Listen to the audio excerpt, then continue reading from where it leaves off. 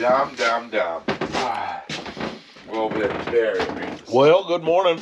We're just drove some breakfast into us, a little bit more coffee, and we're gonna head out and see if we can get all our gear out of that big slush hole. Don't know how it's gonna go. We got a young fella, a couple camps down, that's pretty fired up to give us a hand, so we might send him out, give that sled a test. What do you think, old John? Well, I think it's the first time I've ever had to leave my gear overnight, so we'll see how the recovery mission goes. Hopefully better than the ride home. And I'm going to be the support team up on high and dry land, just telling them what to do. You need an old guy like me just to boss people around. Yeah, supervisor on the job.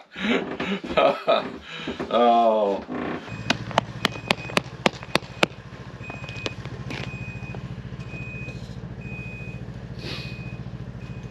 What do you think? What do you think? Oh boy, this is gonna be an adventure. Go get him, Susan. Oh shit, I'm still in the bag.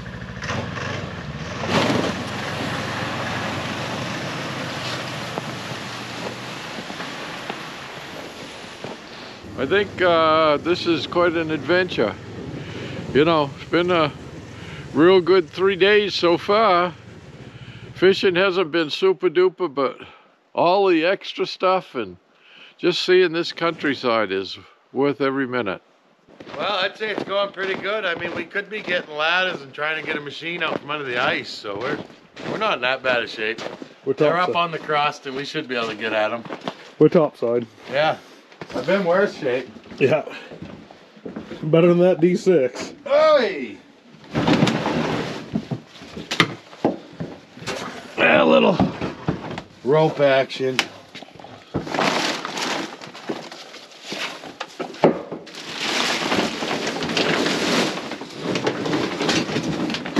That probably reaches out there. Oh yeah, I got a couple too. Oh, there's some rope there. I got toe straps, but they're up to my truck. I got toe strap and some rope. Boy, what a mountain of rope that is! Yeah, it's my moose dragging ropes. That's for getting the big moose out.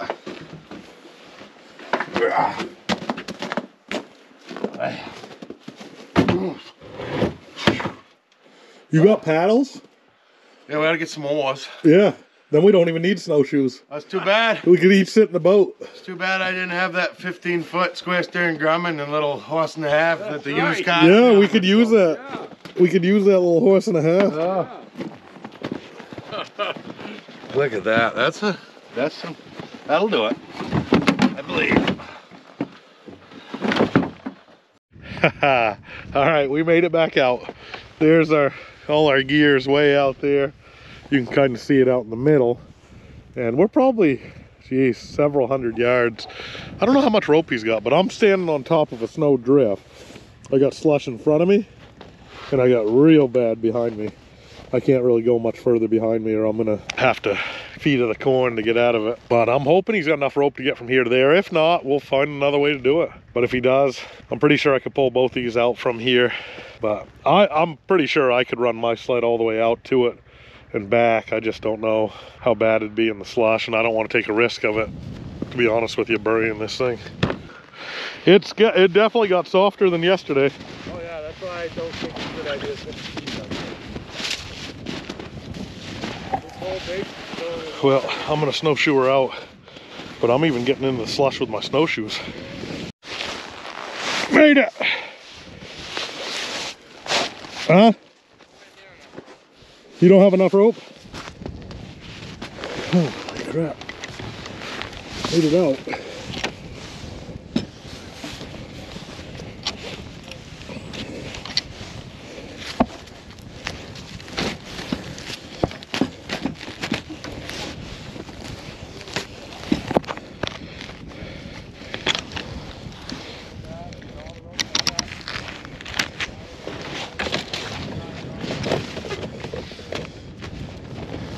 Yeah, yours is probably pretty light, ain't it?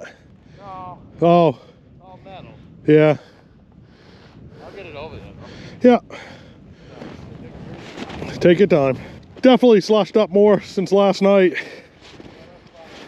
Well, I made it out. It's pretty bad even with the snowshoes. It's better with the snowshoes, but it ain't much better. As you can see, I broke through a lot. But we didn't bring enough rope, I don't think, this time. We're gonna tie everything we got together and go see, and then if we don't have enough rope, Johnny's gonna run back. My snowmobile's still, it's in slush, so. And John's in slush, so we still got another 150 feet in front of our snowmobiles till we actually get on dry land. But we're gonna try it. We're gonna hook up, we're even gonna double up these sleds so we don't have to come back out here and see if we can do that. So Johnny's gonna bring his sled over and tie it to the back of mine. I figure we might as well add as much weight to this as possible, make it harder. I think one and done's a smart thing to try. Yeah, we could try it. If it gets moving, it'll pull it. Yeah.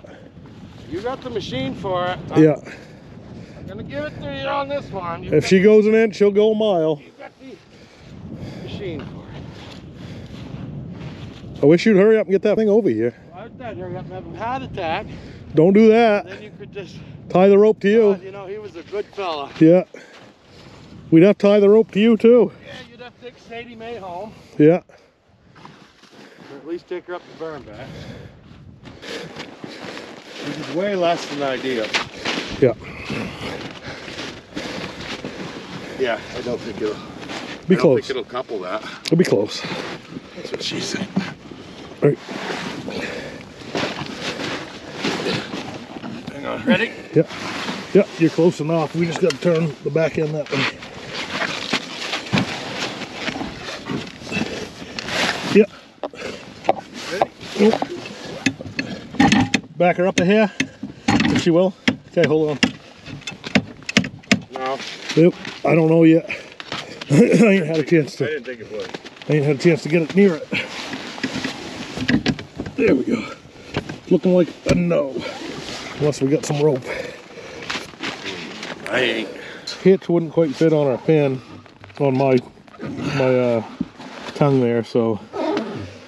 No rope with us. We're making a. I cut my shoestrings out. We're making a hitch. Can't tie a knot, tie a lot. Yep. Hey, John. I got the rope. I'm gonna try to pack this down a little bit on this side because more than likely it's gonna be going left. Yep. Well, you're gonna have to. Yeah, I'm gonna run out of real estate. Yes, you are. This is a long haul, but I got about a little over 100 feet myself of good strong stuff. And then I got a little bit smaller diameter, like 1/2 inch rope. That's probably strong enough, but we're gonna go with the biggest that we got until we run out. And if we got to double up 1/2 inch, we can double up 1/2 inch. John's bringing some more rope. Hopefully we can connect the dots. Hopefully we got enough to make 2 ends meet. He ain't even got enough to make ends meet, is what they always used to say, but hopefully we got enough to make ends meet. If we can make ends meet, we're in the clear. I'm gonna go out there and work my way back. Okay. We're roping and rigging 101 here, boys. So I got my snowmobile. It's in the slush, but it's like the driest slush, if you could say that. She's gonna spin hard with all this stretch too. So if we got extra rope, that might get me to dry land. Well, I'd keep walking till you find that rope on the ground. All right, that's what we were short right there. Was about 5 foot, and we got a lot of stretch, but we just couldn't gain any more. So 1, 2, 3, 4, 5, 6. It's got 6 wraps on it. We got different pound test on just about every rope we got. So we're gonna find out where the weakest point is and how much stretch we can get on this son of a gun.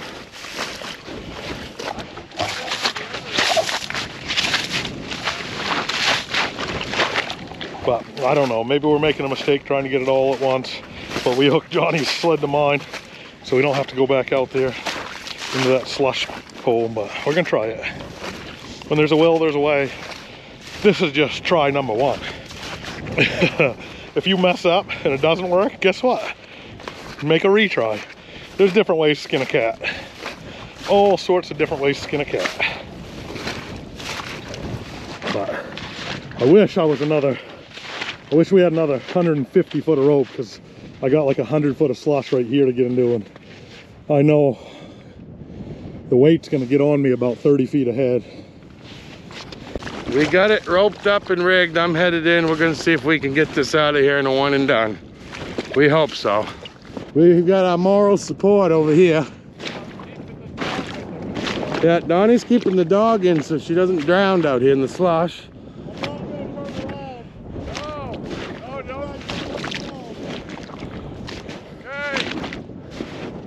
Okay, the moment we've been waiting for since we left the breakfast table. Relax, Sadie, we're gonna bring our gear home. I hope so. Let's hope. It won't. Oh no, oh no. Oh no.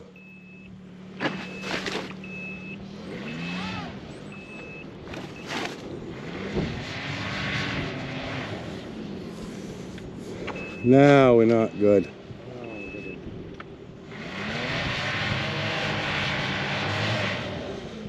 Keep going back and forth.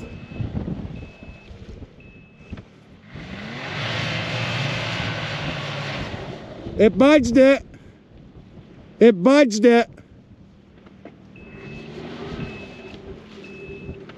He always said if it'll go an inch, it'll go a mile.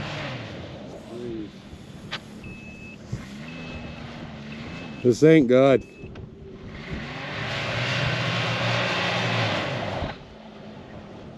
This is not good.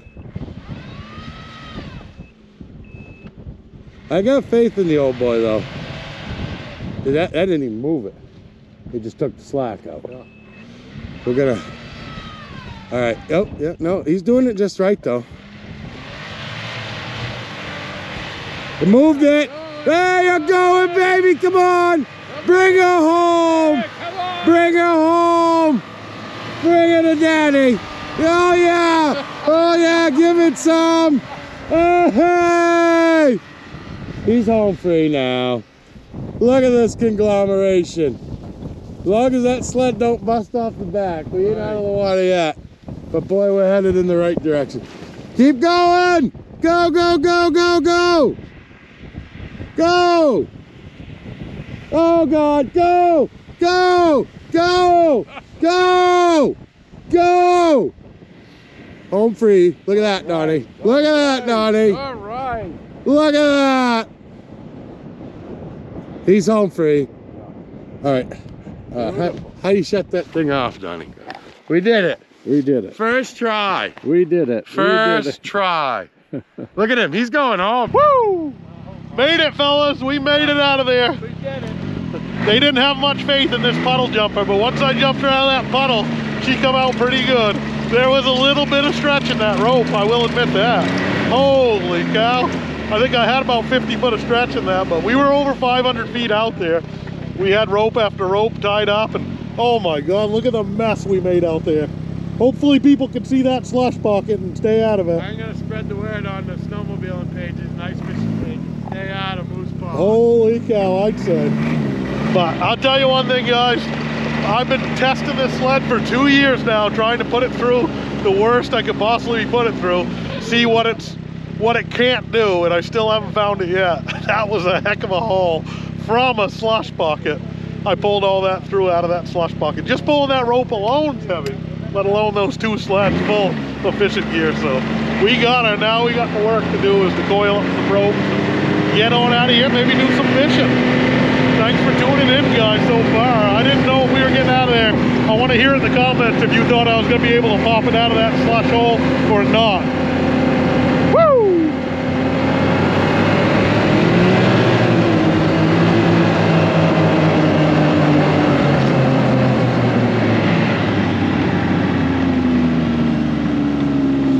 Yeah, we figured 1 sled weren't enough. We had to add some extra weight and get 2. Yes, that was exciting.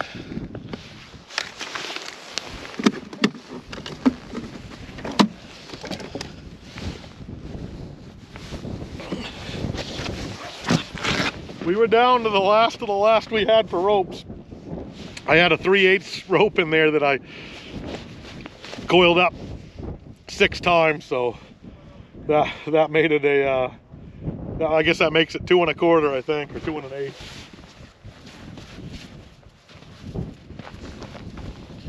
Ugh, just pulling that rope's a feat in itself, I'll tell you that. But I pinned it upside down through the cotter pin. I took out my pins there so it would tow easier. So John said Kurt's never gonna let him hear the end of this one.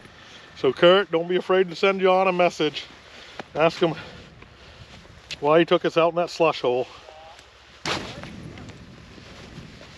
Oh my God, I still think the best way to get out of a slush hole like that is with a helicopter.